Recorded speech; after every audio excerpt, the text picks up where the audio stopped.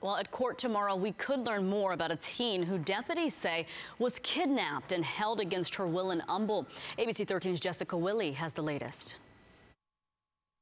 More than 12 hours after an 18-year-old woman claimed she had been kidnapped and held hostage, Precinct 4 deputy constables were searching the home in question.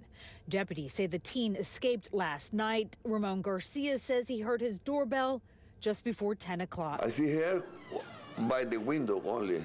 Me never open the door because it's too dark. Constable Mark Herman says deputies responded to Foxmont after a neighbor's 911 call. Responding deputies did observe marks on her hands and legs, which would indicate restraints.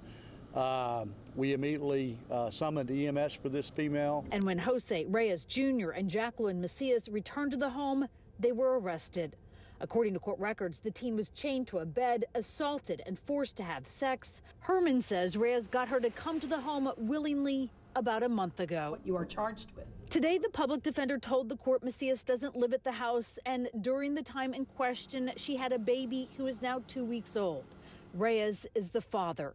Investigators say the 18-year-old managed to escape during a time when the couple were away. Both are charged with aggravated kidnapping. She is being held on a $50,000 bond. His is twice that. Jessica Willey, ABC 13 Eyewitness News.